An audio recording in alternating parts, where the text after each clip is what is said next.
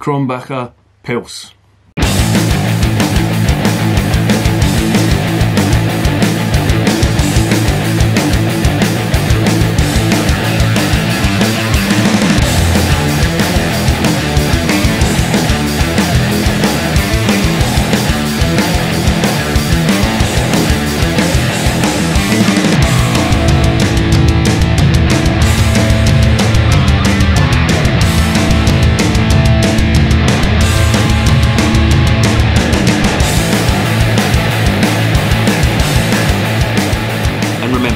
Life is too short to be drinking shitty beer. Welcome to another edition of Bands, Bikes and Booze Reviews. Got one here from Germany. This is the Krombacher Pils. This brewery is the most popular brewery in Germany. They are based in the west part of Germany, near Westphalia, and they produce a hell of a lot of beer.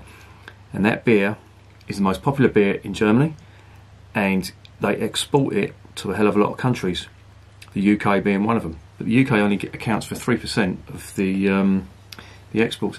A lot of it goes to Russia and Greece and other European countries as well, so it's really popular. And even Wetherspoons still sell this. This is quite popular, which is unusual for Wetherspoons because they've put a block on all European beer, which I think is a big mistake. They shouldn't have done that. They used to do some cracking beers, but now they don't, which is a real shame. But as I say, this is one that they still do, which I suppose is testimony to its popularity.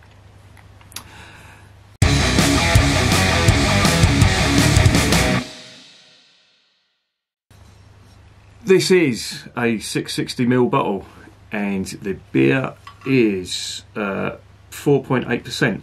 I imagine it's 4.8%. They've done that to get past the export rules, because I think if it's over 5%, it will cost you a little bit more to import it. There's a lot of duty that you have to pay on there. It's slightly worrying me that the writing on the back is all in what looks like Indian, Gujarati, or some weird language that I don't understand. Could it be Thai? I don't know. I'm assuming this is the usual Reinheitsgebot compliant beer.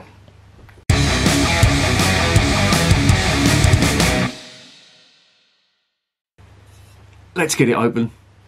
Let's see what's going on.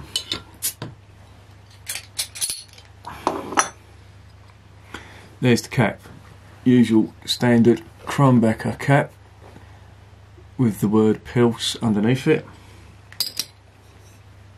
On the nose out of the bottle, again it's got that sulphury smell, which seems to be common on a lot of these beers that you get from supermarkets and stuff.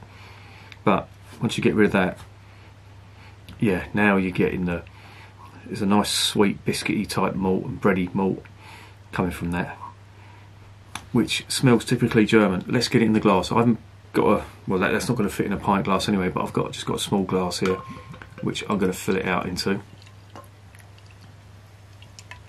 Loads of carbonation.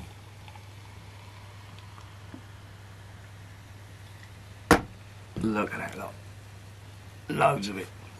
Right, one finger whitehead, golden straw colour.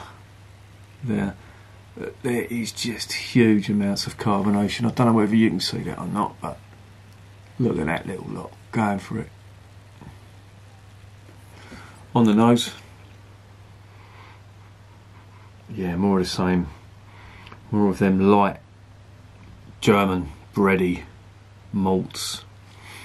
I've got bubbles sticking to the side of the glass. Again, I have to do something about that bloody dishwasher.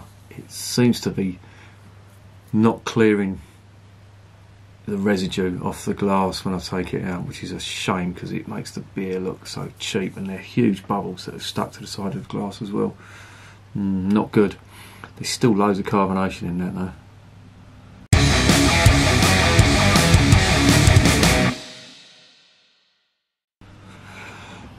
Let's get it down the hatch.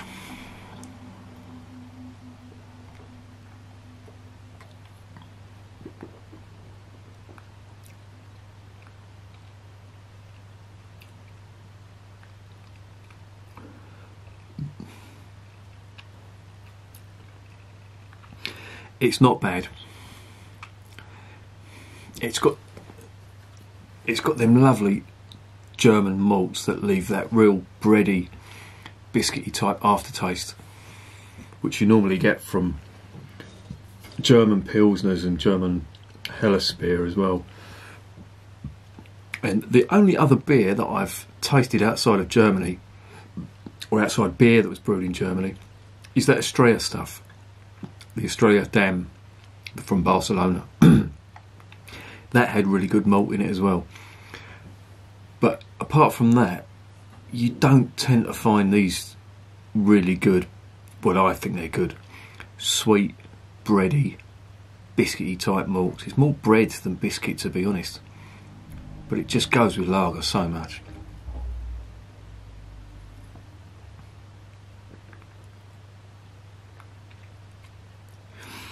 That's chilled out the fridge. I went to Morrison's today. Fucking, what a fucking scrum that was. And I went with me stepdaughter. She's like a fucking octopus, just throwing stuff into the trolley, and then saying that I'm buying too much beer. Jesus Christ. And I'm virtually bankrupt now thanks to that. And she's throwing in loads of shit.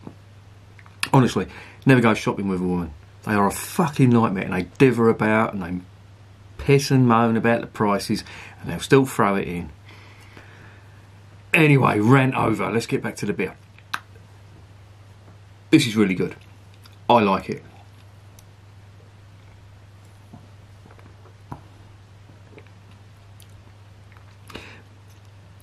There's lovely malt on there, as I say. There's a light lemon citrus, which you normally get is another characteristic of a German lager, which is coming from the hops. I think it's the Hallertau hops that they use. This is a Pilsner, or a Pils, as they like to call it in Germany. I think that's a way round of, you know, some brewers call it Pilsner in Germany, some call it Pils.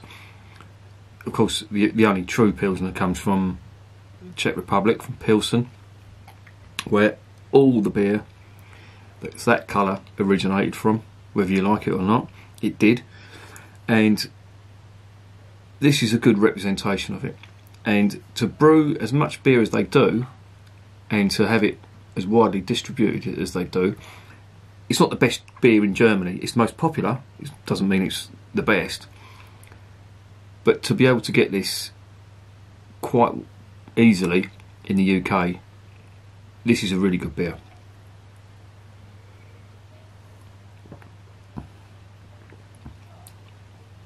It's got them lovely malts, as I keep going on about them, but it's also got the light touch of the hops, the slight lemony citrus, and the beautiful bready and biscuit arse end on it, which just lingers and lingers, and it's really nice, very Moorish. And you know what? I was going through a phase of drinking this in the Witherspoons years ago. Me and a mate from work, we used to cane so much. We used to clean the fridge out and they'd run out of it. We liked it that much. And I stopped drinking it when they started doing the Hefeweiss, the Tucher Hefeweiss. And I haven't drunk it since then. At one point I was, you know, saying to myself, you know, at one point I must review this because I haven't drunk it in ages, and it is as good as I remember it. That is going to get a solid 8 out of 10. And I'd recommend this, you know, if you're in a supermarket and you want a decent lager, there is no excuse for buying Foster's and Budweiser and Carlin and Heineken and shit like that when you've got stuff like this, Krombacher. You've got the Camden Hells, which is a bit pricey, but it's still good. You've got the Pilsner Urquell, which is quite widely available too. That's another really good one. You've got Budvar as well, which is another good one. So, you know, if you want a really good lager, you are spoiled for choice, you know. And, you know, a lot of old school camera members, they knock lager as being, oh, piss weak water, as they like to say, flavourless water. It really isn't, and I think that's just ignorance when people say that. Lager is one of my favourite styles, and it always will be, because it's so light, it's so refreshing. It's not crisp. Don't let people tell you lager's crisp. Lager is not crisp. To me, something that's crisp is very dry. This is smooth, lovely and smooth. And it was cheap. I think it was only 185 or something like that. And that's 660ml. That is not bad value.